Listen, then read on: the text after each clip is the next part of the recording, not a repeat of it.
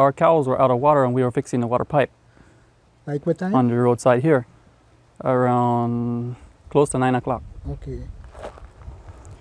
And we were just about done. And then I turn my back and I see like four men. They walk there. Mm. But for first glance, I think they look like BDF. Mm. So they camouflage down. Yeah, they camouflage. But then I did think of BDF, so I started to say, it's us, we're here. We realized that they're not BDF. That they look like BDF. Okay. So they come with for sure I see one 9mm, one pump 12, look like a pump 12 style off. Mm-hmm. And they come and make us lay down flat on the ground. Mm-hmm. And knock us a lap and make we tell them where we have our Hilux key.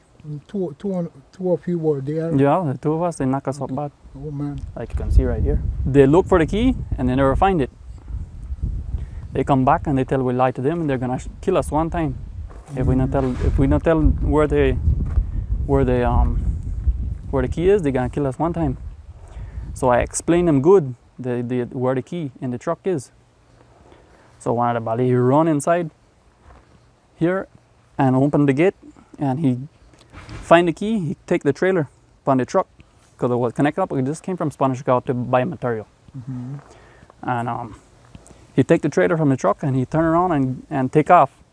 But he take off this way, opposite way from those guys. Mm-hmm. The three of them were there. Mm-hmm. One guy take off with the truck this way.